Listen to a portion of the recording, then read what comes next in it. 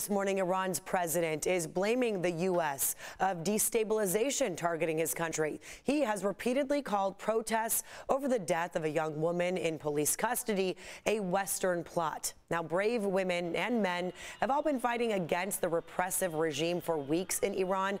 While they risk their lives there, many people here in San Diego are trying to honor them through art. Works of art by women, dedicated to women. Women got together, helped raise money to then buy the work of the artist Pouran Jinchi, a woman herself. Dr. Ladan Akbarnia is the curator of South Asian and Islamic art at the San Diego Museum of Art. It wasn't until 2016 when Iran's art pieces went on display here. These tiles were among the first. When it came, it was actually in pieces. This shows dancing and feasting in the 15th century. And now, with a modern twist, people can watch the images move through the museum's app. You can hear the music, and then you can see them dancing and swaying. All of these works tell stories.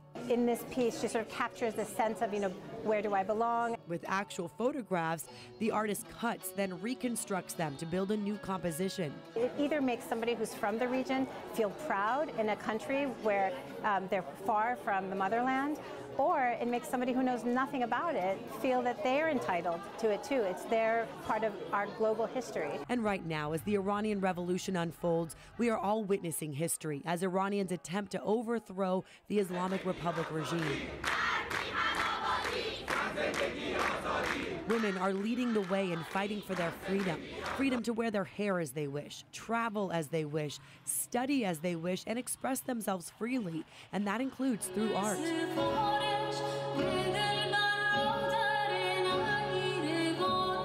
We this year stand in solidarity for Iranian women's cry for their rights. It is such a small thing for us to do, but as a woman, your hair might mean a lot to you. And I just want to do this in honor of Mahsa Amini.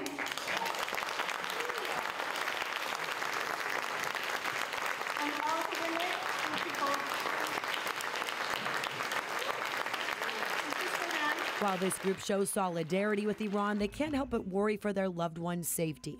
I'm like everybody else, on pins and needles. We're all on pins and needles, not knowing what's going to happen. I hate seeing the young people of my country being destroyed that way. And I don't know, it's just so difficult to talk about it. I can't stop crying every time I think about it. It's not fair. It's not fair. Shadi Estakri moved to the U.S. when she was just 13. If I can't be there, I will do what's right, what can be done to bring the cultures together. She played a major role in bringing Iran's art to San Diego. I love the arts, and I think it's a bridge for communities to get to learn about each other and to bring peace to each other. Peace, their wish for a country they love. Human beings need to love each other. Human beings need to reach out for each other.